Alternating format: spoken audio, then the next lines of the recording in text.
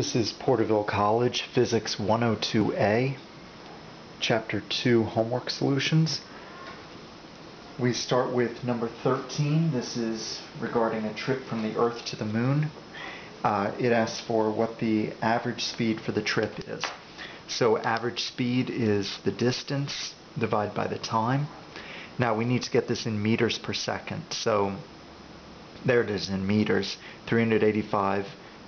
Since it was times 10 to the third kilometers, that's going to be times 10 to the 6th meters.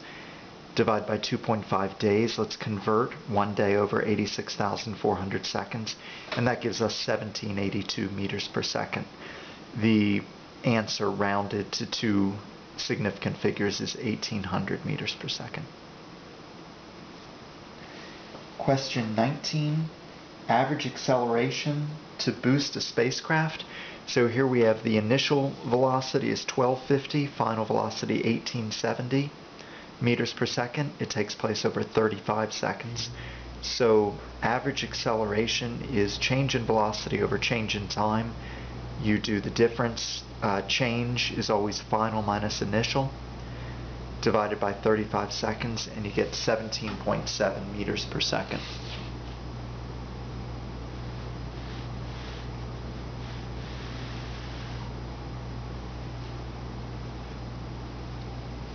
Number 31,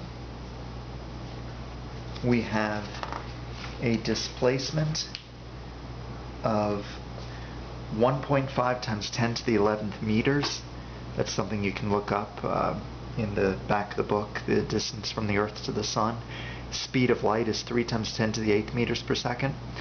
So we take average velocity as displacement over time, but we solve that for time. So time is displacement over average velocity. And we divide those two values, and we get 500 seconds, or 8 minutes and 20 seconds. Number 33. There are two parts of this race. The first part you run for the first 100 meters 4 meters per second. The second part you run 5 meters per second. What is the average speed? Okay. So in order to find average speed, keep in mind where we're going, right here at the bottom of the page. Average speed is displacement divided by time. We know that the displacement was 200 meters, but we need to find the total time. So let's break it down into the two legs of the trip. I've labeled them A and B. So what is the time for A? What is the time for B? Then we'll add those up together. So the time for A is the distance for A divided by speed. So the distance for A was 100 meters divided by the speed 4 meters per second. So the time for part A is 25 seconds. We do the same thing for part B. It's the distance of 100 meters divided by the speed of 5 meters per second. And so B only took 20 seconds. We add those together, we get the total run was 25 plus 20 seconds, 45 seconds. And now we can put that in at the bottom of the page. Average velocity is the displacement, 200 meters, divided by 45 seconds, which gives 4.4 meters per second.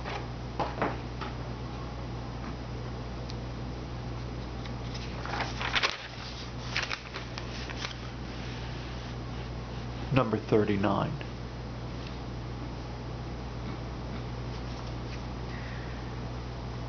A dog sled goes straight at 9.5 meters per second for 10 hours. Then they rest for the remainder of the day. What's the average velocity for 24 hours? Okay, average velocity is displacement over time. Let's figure out what the displacement is. So displacement is they went 9.5 meters per second for 10 hours. Multiply those together, and we're going to want to turn this into seconds because our speed was given in meters per second. So we get that their displacement was 342,000 meters.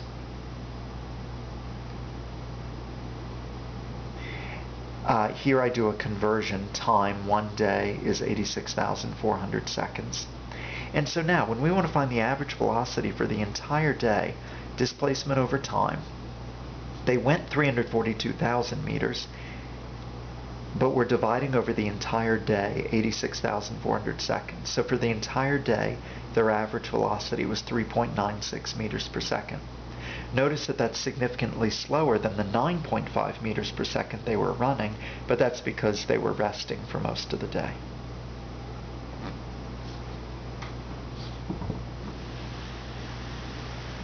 Number 53. 53 and 55 go together. So if you look at the directions above 53, it says that velocity is given as a function of 1.4 t squared plus 1.1 t. And for 53, it says find the car's velocity at the end of the 4-second interval. Find the average acceleration for this interval.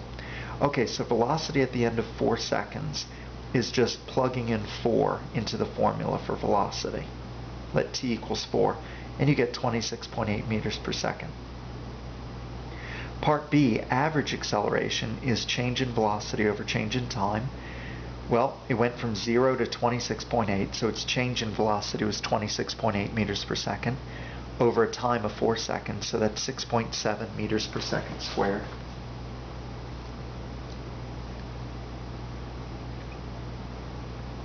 Number 55 says estimate the instantaneous acceleration at 2 seconds. So the way you estimate instantaneous acceleration is you find average acceleration over a small t interval, time interval. Now I chose between 1.9 and 2.1 seconds. You might choose 1.95 and 2.05. You might do 1.99 and 2.01. But have it a small interval that's symmetric around 2 seconds. This is the one I chose.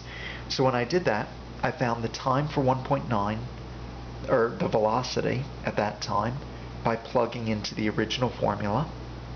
So you plug in 1.9 into this formula for velocity. Then, time of 2.1. I plugged that in and got that velocity. The reason I'm plugging in for those velocities is here's the average acceleration equation. Change in velocity over change in time. So change in velocity is the final velocity minus initial.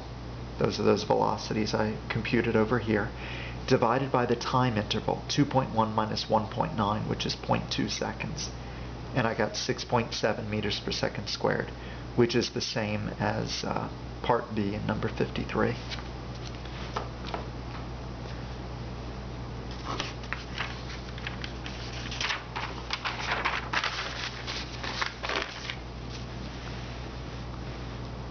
Number 59.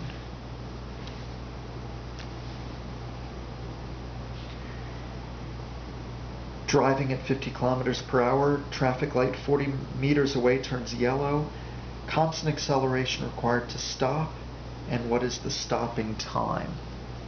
Okay, we need to convert to meters per second, so I've done the conversion already right here. 13.8 repeating meters per second. Displacement is 40 meters. Our final velocity is 0. So if we want to know acceleration, we'll use this kinematic equation, but we'll solve it for acceleration. So A equals v squared minus v naught squared over 2 delta x. V in this case is 0, so I just got rid of it when I plugged in the numbers. And you see we get an acceleration of negative 2.41 meters per second squared.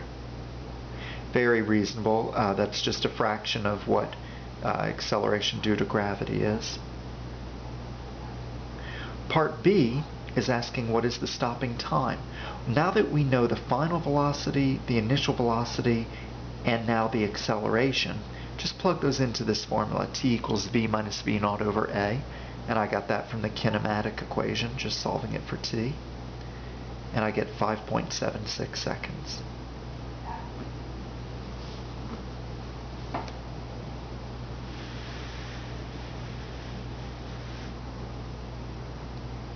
'61.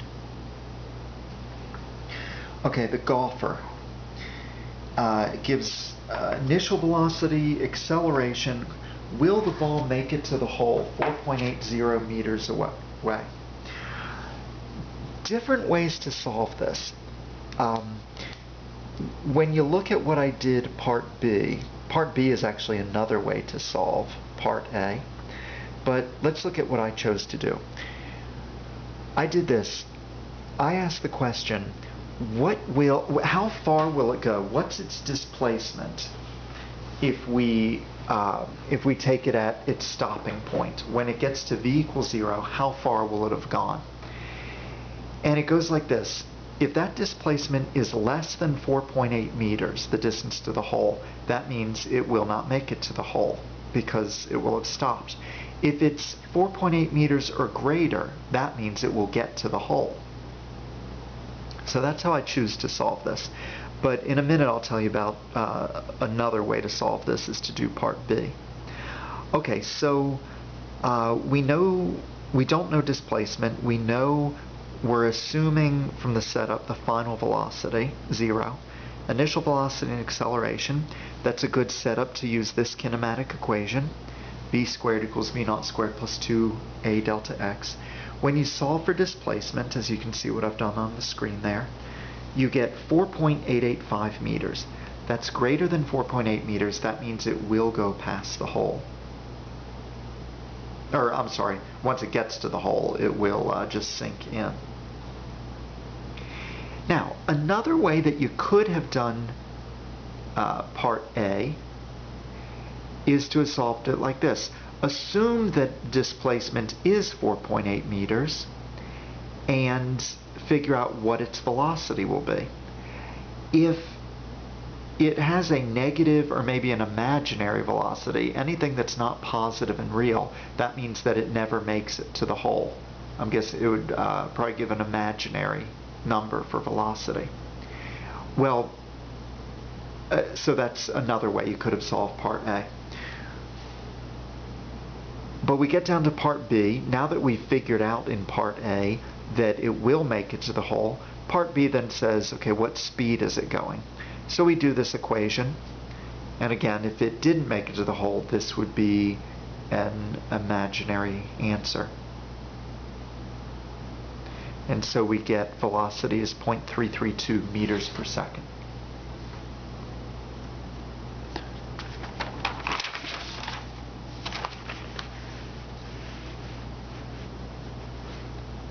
Number 71. Rock and roller coaster accelerates in a straight line from rest to 60 miles per hour. What's its constant acceleration and how far does it travel in the first 2.8 meters per second? Alright, well first we need to convert that final velocity. You see my conversion here to 26.816 repeating meters per second in a time of 2.8 seconds. So part A, we just do acceleration as change in velocity over time and get 9.6 meters per second squared. Part B, asking how far does it go, let's use this kinematic equation. X equals x naught, which went to 0, plus v naught t, well since v naught is 0, that goes to 0, plus the only part that's remaining is 1/2 at squared. We solved for A in part A. T is 2.8 seconds, so when we plug in those numbers we get 38 meters.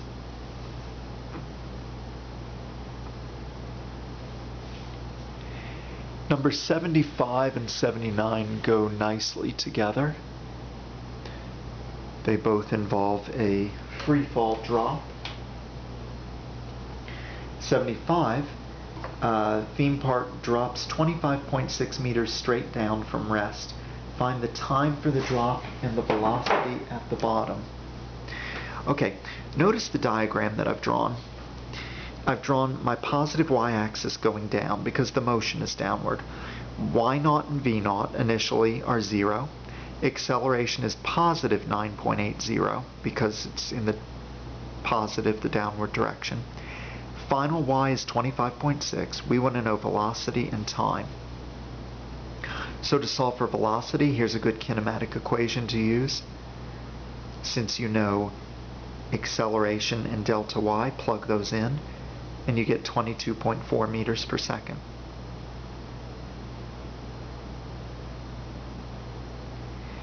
Now that you know that 22.4 meters per second is the final velocity, the easiest way to solve the other part for time is to do v minus v naught over a. That's from another kinematic equation. Change in velocity is 22.4 meters per second minus 0. Divide by acceleration, 9.8, you get 2.29 seconds.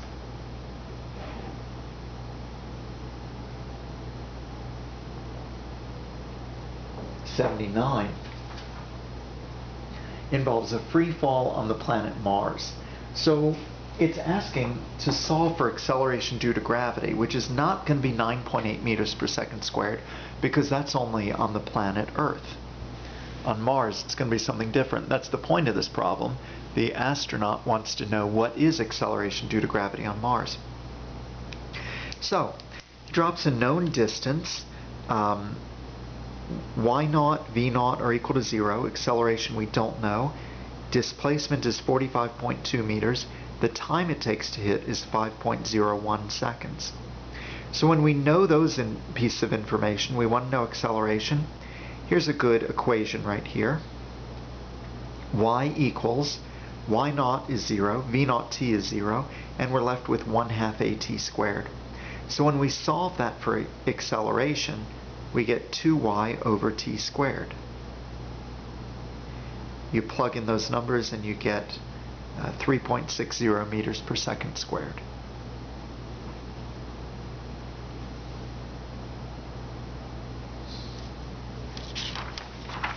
The last problem of chapter 2. Number 95. The ball thrown straight up in the air at 12.1 meters per second. And we want to know the time that it's at a height of 5.20 meters. If you look at my diagram, keep in mind it's going to do that twice, going up and then going back down. I'm making up the positive y-axis. Acceleration is therefore negative 9.80 meters per second squared. And we have everything we need to know to figure out the time. So we use this kinematic equation, y equals y naught plus v naught t plus 1/2 at squared. Y then, because we're evaluating at 5.20 meters, initial y naught is 0, velocity 12.1 t, this plus 1/2 times negative 9.8, so I just put minus 4.9 t squared. If I'm going to solve a quadratic equation, I usually put in standard form, meaning get everything over to one side of the equation. Quadratic formula, I don't show the solution to that, that's just basic algebra there, but use quadratic formula to solve that. And we get two times. The time going up, 0.553 seconds, and going down, 1.915 seconds. Part B then asks, what is the velocity at those times? Well, you can plug into the equation v equals v naught plus at, and for the first time going up 0.553 seconds, plug that in. Remember to make acceleration negative 9.8, and you should get an answer of plus 6.7 meters per second. For the second time of 1.915 seconds, plugging in, you should get negative 6.7 meters per second. And notice that going up and coming down at the same height, they're the same speed, just going in opposite directions. And that's what the positive and the negative mean. And that is all for chapter 2.